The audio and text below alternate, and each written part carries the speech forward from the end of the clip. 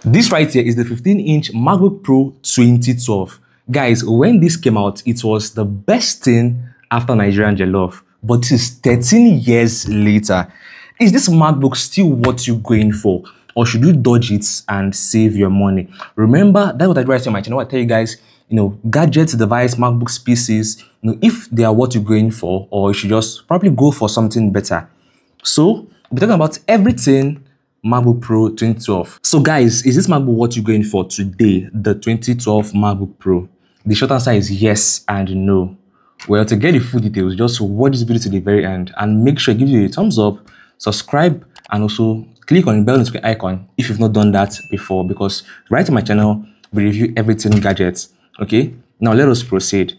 So this big boy is actually very big, guy. This is 15-inch MacBook, man, and this is heavy.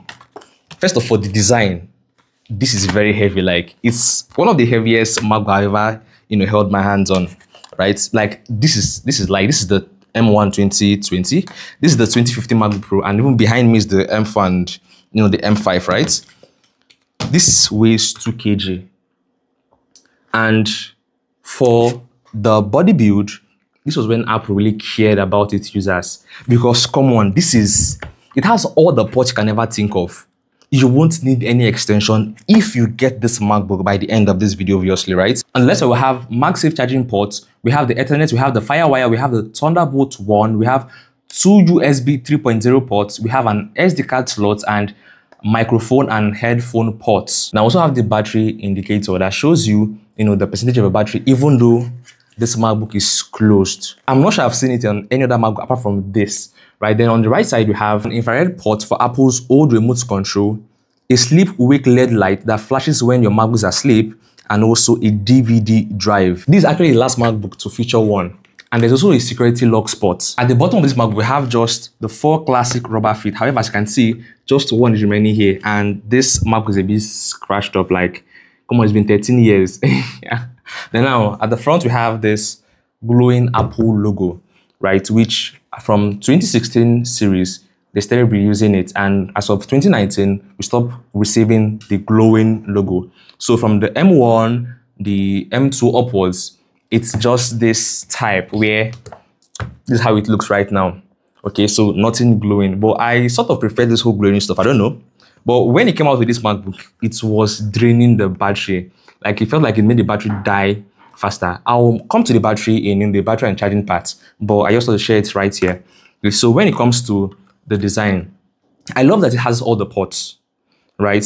Everything you need, because when I'm using my M1 or probably the M4, I need to get an extension, right? And if I'm to probably go out and I mistakenly forget my extension, I'm stuck because I cannot use my drive, or probably there are a lot of things I cannot use with my MacBook, right? Yeah, but with this, you don't need to get any of that. But the size and the weight, this is heavy. 2.02 kg. Like, it feels like you're going to be gymming with this MacBook. Come on. So guys, in my next video, I'm going to be telling you which MacBook you should go for. From the 2012 to the 2015 to the M1, M2, M3, M4, M5, yes. If you're a student, you're a video editor, you're a programmer, you just want a MacBook because of having a MacBook sake, I'll talk about all this in my next video. So make sure you are subscribed so that when I upload that video, you'll be notified. Now to display. So this is a 15.4-inch LCD panel. It also has anti-glare, which was one of the prominent feature as of when it was released. However, talking about the quality, it's not so good, and probably because I'm used to better MacBook quality. I've used, like I said, the M1, the M4, the M5, the M3. So now coming back to the 2012, it's so noticeable for me. However, let's say you do not have a PC before, or you're coming from just your smartphone, you want to use it to watch movies or probably do other things, you may not get to notice this, right? But for me, it's kind of obvious right here. Yeah, now to the keyboard. Okay, we have the speakers beside it. We have the power button. Now, the power button is different from separate from the keyboard, right? Unlike what you have on more recent flagship, right? But I still like how this is. Then move to the keyboard itself. It's clicky. Let me just show you a sample Hopefully you get to hear what I'm doing.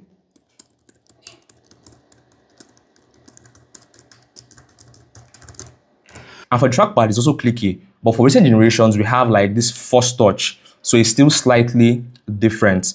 Okay, and the speakers, when I played music with this MacBook of recent, I did not also like the audio quality, right? There have been some improvements over the past few years. Now off to the performance. I will leave the whole specs aside. You know, what can this MacBook handle? This MacBook cannot handle much. Now, if you're going for this MacBook, let's say you want to edit videos, I'm not sure. The latest app for video editor is CapCut, and guys, this cannot even handle it, right? When it comes to 2015 MacBook Pro, you cannot edit videos in 4K, but at least 1080p videos, you are good to go. But this, it's a no, right? So for the performance, it is not so good. If you're a video editor, you want to do anything heavy, this should not even be in your mind at all, right? But let's say you're a student, just go Google Docs, you know, WPS, just something very simple, right? And probably just watch movies. Or the performance is going to serve you well. But anything other than that, then you are going to you won't enjoy the laptop at all. Once you get to CapCut, 1080p videos on this MacBook is going to keep on hanging. Not talk of when you edit probably 2K or even 4K videos. And recently we have 8K because most phones now can shoot in 8K. So 8K may just even, the laptop is just going to go off entirely. So it is insane. Yeah, so I wouldn't advise you to go for this unless you just want to do something very light, like I said. Yes, and now to the battery and the charging. So this charges very fast, yes, even as of today. Okay, it still charges very fast. But how long does it last? Remember, if you're going for this MacBook, this is like, you cannot see it brand new. So you're obviously getting used, right? And we all know that MacBook, Apple, they have this thing called the battery capacity where it tells you how strong your battery is going to last. Okay, so for this, since it's the used MacBook, once it's fully charged, around just 3 hours of usage, average usage, before it goes down to 0.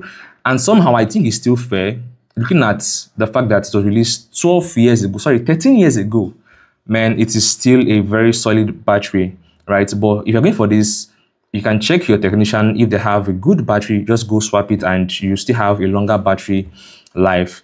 Okay, now for the webcam, and I've talked about the audio, which is not so great. Now for the webcam, let us see if you get this MacBook and let's say you want to go for Google Meet, Zoom, or probably just webcam and all. Let us see the quality on this PC. So I'm going to be doing this right here with you guys with my lights. Okay, and you know, I know most times if you want to have your probably meetings and all, you may not have this whole big light in front of you, right? But let us still see what it gives me with this light in front of me. So guys, this is me testing the webcam on this MacBook. Right here, yeah, it's looking pinkish, even in my front. Yes, I know my background is pink, but my whole face is actually very pink. Yeah, probably because of the display, right? And while I speak, while you look at the webcam, I want you to listen to the quality of the mic on this MacBook here. Just listen to it. I would not work on this part of the video. So what you're seeing right here is how the exact quality of the mic and also the webcam. So I want you guys to let me know in the comment section what you think of this. Is it good? Is it poor? Let me know. And if you're watching this video at this point, don't forget to give it a thumbs up and make sure you subscribe to my channel because I keep on creating, I even reviewing more MacBooks just for you guys. Okay, so let's proceed to the next part of this video. So to the software update, this MacBook stopped receiving any updates since 2019, which is the macOS Catalina. And I'm not even sure it was going to even handle any latest macOS because of its performance. So yes, up to the prices and my final verdict, if you should go for this MacBook or not. Right, so this is around $150, or let's say in Naira, this should be around probably 200,000 Naira. Yes, okay. Or just ask your vendor, I'm not certain of the price, but $150 to $200, you can get this MacBook. And looking at all the specs, honestly, the only thing I'm happy about, what I like about this MacBook is just the ports, because it is loaded. I wouldn't have to think of, okay, I forgot my extension, I forgot this or that. I know I am good to go regardless of what I want to do on this MacBook.